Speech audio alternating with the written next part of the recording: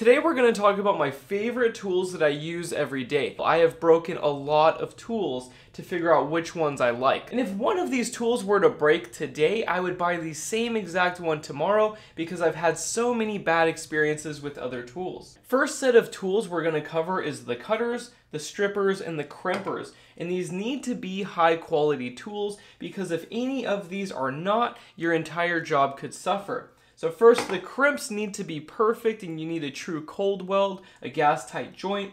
You need a perfect strip so that all of the conductors are present, and then you need to cut it so that it's flush and flat so that you can strip it and crimp it properly. So these are very important tools and you need to spend money on them. First tool is the cable cut. I use this every day for small and large wires. At first I thought I could only use it for small wires, but I use it up to about 2 or even 0 gauge wire. So these are awesome. I would not use the stripper down here unless it's a solid core conductor. I do not like it for stranded. I don't use the stripper at all because there are better options. Next we have the CHP 170, and these are great for snipping off the tiny little pieces of wire after you're done soldering. You will also find a million other reasons to use these once you have them, and this is like my 4th pair. I have broken these, I have melted them, I've done everything to these, so these are awesome. And they're only $5, so you need this. Now we have the wire strippers. So for most people in most jobs, anything under 10 gauge, you need to use this. This will give you a perfect strip every time. Some people complain about the price because it's $30, but you will not find something better. This thing kicks butt. We have a 12 gauge wire, and there's a small 12 on the top. You fit it in right here and you squeeze just like that. And that is a perfect strip. None of the conductors have been damaged. And if you want to trim it, you can use this cutter on the inside of the stripper. So nice and easy. And there are knockoff versions available, so do not buy those. Buy the Kleins or buy another name brand that's UL listed. Next we have these wire strippers, and I do not like using these for most jobs, but if you have very small wires like balance leads, these work great. And all you need to do is stick the wire in here, and I typically like to press down on the top so it grips it, and then you squeeze, but sometimes it can hurt the conductor. These are great for very weird cables, strange shape, or multiple conductors in a single sheath. Like when I stripped the Cat 6 cable, this is what I used. Another benefit is you can strip multiple wires. So if I'm doing a balance lead for a 48 volt system, I'll put like 3 or 4 in there and strip them all at the same time. But these are preferred. These are nice to have on hand though, and I could not live without either one of them in my toolbox. Next tool is a cable stripper, and if you work on large gauge wires for low voltage, you absolutely need a high quality cable stripper. There are lots of options on the market that are knockoffs, so be very careful. The knockoffs are absolutely horrible, but this one by Jokari is perfect. So let me show you how it works. You have a tiny blade in a little holder, and you stick the cable inside like this, and you spin it around. And depending on how thick the insulation is, will determine how much you need to adjust the little blade. And you adjust the blade by spinning this. Typically I have it set to right here, and it works perfectly on most insulations, and check it out. And this is what a good strip looks like. None of the conductors have been touched by the blade of this stripper, and all of the strands are present. And this is why you buy high quality tools. You want it to look like this every single time. Now we're going to talk about crimpers, and these are very difficult to choose because I have a couple favorites, but I'm still on the search for the perfect crimper. So first we have a ratcheting type, and this is a good standard one if you're building one system with UL listed standard connectors with insulation. If you do not have insulation or you're using waterproof connectors, these will not work at all. But these are great to have on hand, and I love using them when I have standard connectors. And here we have a 12 gauge wire, standard connector, we squeeze. You want to ensure that the crimper is also crimping the insulation so that there's strain protection, and that's it. Now we're going to talk about my favorite crimpers. I do not like ratcheting crimpers for personal everyday jobs. We have channel locks, and we have these ones by Commercial Electric. So these ones are great for small wires. The leverage, the indentation, everything works well for small wires. And what I use for larger wires up to about 6 gauge are these. So these are really nice because of the amount of leverage and also the space in the indentation. These work really well for larger, but these work great. Anything smaller than 14 gauge and I'm using these. And I need both of these. I use these all the time. When it comes to large gauge wires, we have lots of options, and if you're only building one solar power system, the hammer type crimp is great. I've gone through about 3 of them, and I have the highest quality one on my website. But for everyday use with a perfect crimp that matters, I would go with a hydraulic crimper. But there are lots of other options on the market. I also have a 3-point crimper, which works great for like 2/0 gauge or 4/0 gauge wire, but anything less than 2 gauge, I do not like using it. But what I like about hydraulic crimpers is whether you have a really thick jacket or it's a 4/0 gauge or even a 2 gauge, this will work every single time and give consistent results. But these do like to break, they like to leak. This thing can snap right here. I've had one leak before, but it was a cheap Harbor Freight one, so I'm not sure how long this will last me. I actually have a ratcheting type crimper that can work up to 2 gauge, and I made a video about it and I really like it, and lots of my other forum members like it as well. But the problem with this is if you use it every day like me, this little head starts getting wobbly, and it's gotten so bad that it affects the crimps. So I do not recommend this for long-term use. If you're building one system, these are great. I mean, I love this thing because you can indoors just ratchet down to 2 gauge.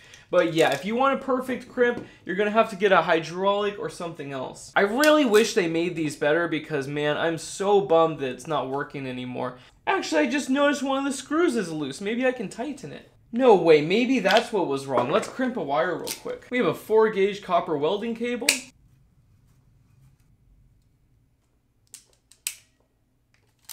Oh, look at that. And it's actually working again, so make sure that you tighten down this screw. Wow, that's great. So now I'm going to use this all the time. These were great for the first couple weeks until that happened. So yeah, I'm super happy. That's great. I didn't even see that screw. I was looking all over the place too. Wow, okay. Yeah, tighten that down if it stops working. Next tool is my favorite soldering iron, you guys. This is the best thing on the market. It's the FX600 and it's by Hako, or H-A-K-O. And you can change the temperature, and the heads that come with it are incredible. And don't let the size fool you. This is more powerful than those large automotive soldering guns. This thing creates so much heat. I've soldered some huge wires with this one alone. Previously, I would take 2 60-watt soldering irons and put them on a single soldering joint, where this one could do it all by itself. And this one doesn't even cost that much. There are so many people that cheap out on their soldering iron, but do not do that if you want to use it for years on end. You have to spend the money. This thing is incredible. It works every time. And if you have a good soldering iron and a holder and leaded solder and flux, soldering is a lot of fun. I used to hate it until I actually brought the proper tools and I got the proper tips. And you can buy the soldering iron tips on Amazon for super cheap. And I love this soldering iron so much that I would not buy any other brand. I had like 5 soldering irons. I used to be a drone racer, so I used to solder every single day. Now the next tools are my meters. So we have DC and AC clamp meters. We have one by Southwire and one by Klein. I like the Klein better. It's easier to use. The interface is better. I like the readout, and you need one of these if you're working with DC. This thing, you can instantly select DC and then clamp it on a wire. And you know how many amps is going through it. Next, I love Klein's meter. Klein is great. If you don't want to buy Fluke, but you want accurate and strong durable tools, buy the Kleins. Honestly, I would buy Klein everything. Klein is one of my favorites, and I'm not trying to sound like a fanboy, but they make really good stuff, and this has almost every option around. But if you want to test capacitors and other stuff, this isn't going to work. But if you want a fast, quick meter for volt reading and for ohms, this is great. Look how pretty these are. I love these. These are my favorite freaking meters ever. And I like Southwire, and this one does work really well. The accuracy is great. But look at how ugly that screen is. This one is easier to read. You have black in the back with white, and this one's just your traditional one. These cost the same amount of money. But yeah, I prefer this one over this one any day. Next tool set is insulated ratchets and deep sockets. The reason we need these is if you're working with batteries, these will not short out on the battery terminal. Check this out. You see how there are no sparks? You can do this all day long. You can drop your tools and nothing bad will happen. And for some battery terminals, you need an extension. If you do not have deep sockets, this will work really well, especially with like Fortune lithium iron phosphate cells. So make sure you have these on hand if you need it. These are actually from Harbor Freight. They're super cheap and I love them. I actually love this small one so much that I bought the big one. So I was totally impressed. I thought it would break or something, but it's been quite a few years now and I love these. The next tools are the screwdrivers. I like stubby screwdrivers, especially for inverter cases, for terminals, all sorts of stuff. You need these. Next, you need some high quality but small screwdrivers. I have used this for almost every solar charge controller input terminal on the market, and it just grips it so nicely. So yeah, definitely get some of these. Next, you need some long screwdrivers. Preferably, they should be insulated. I actually have some right here, but I don't use them that much. I like these ones because the heads really grip the screws, and this flathead is really strong. I can use it with hammers.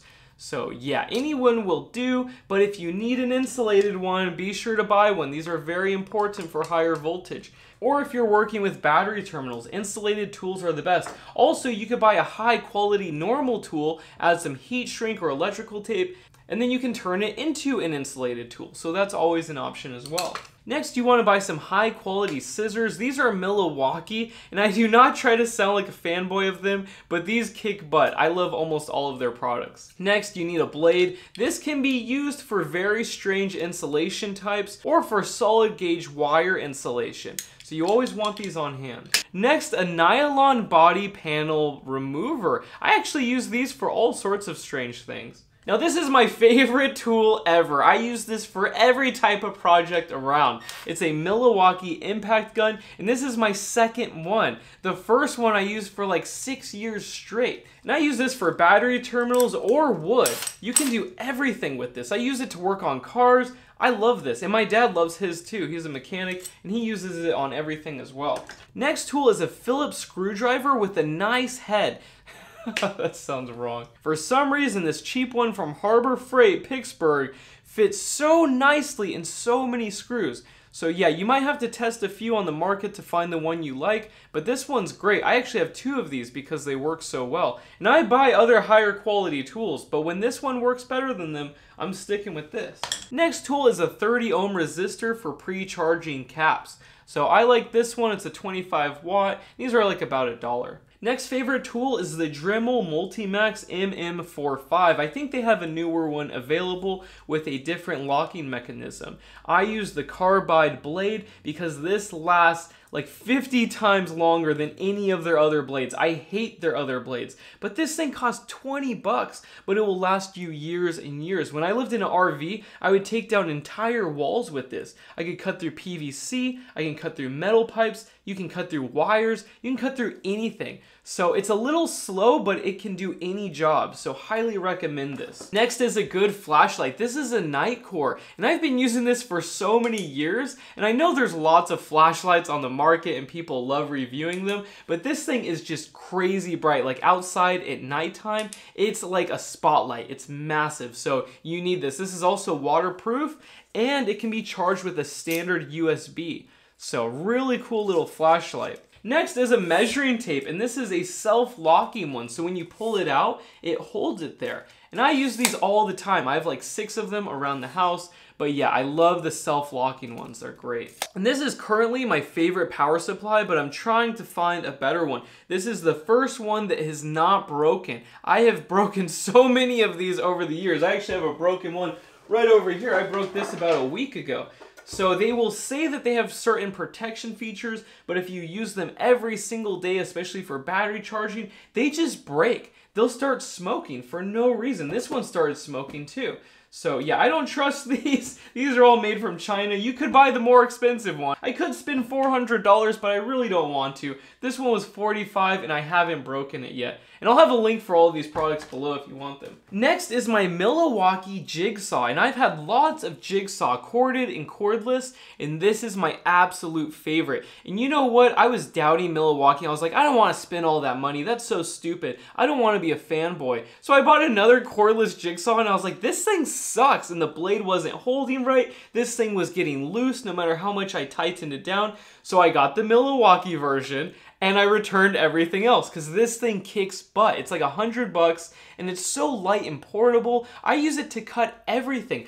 But you need to spend the money and get nice jigsaw blades. So these are really nice by Bosch. It's like a multi-pack from Lowe's. I also have Milwaukee's standard drills and other impact gun sizes, but this is my favorite because it's very small. But you guys need to also buy high quality drill bits. I would get all carbide, but that thing is like 60 or 70 bucks for a set of drill bits. But you know, these titanium nitride coated ones and the step bits are really good. I actually buy these ones from Harbor Freight, and they work great because I'm not cutting through grade 8 steel or anything, but those work great for most jobs. Also for battery terminals, you can add a little impact adapter, and I use this every day. This is like the best setup in the world right here. I mean, just look at that, the versatility. If you do not have one of these, you should buy one of all these tools. But yeah, the electrical tools and the crimpers, you need to buy those too. There is no way I would do any of these videos if I didn't have these tools. These tools are my absolute favorites. And if you have the right tools, it will also be easier. It will require less effort. I can build batteries in minutes because I have the right tools for the job. My dad's a mechanic and he's a tool junkie, so he's taught me all about this stuff. But yeah, once you find your favorite tools, you do not want to deviate, except for crimpers. I just ordered like 3 huge crimpers, and I'm going to tell you guys which one I like because I'm not sure yet. I'm actually very happy that during this video, we figured out that this thing can be fixed because I am so happy. There was nothing else that you could actually adjust in here. I was looking at the tolerances because it was like wiggling right here, but yeah, I just needed to tighten that little screw. I can't believe I didn't see that. Anyways, sometimes you have to fix your tools too, and you have to lube them and take care of them. So those are my favorite tools. We have a big old pile, you guys, look at that.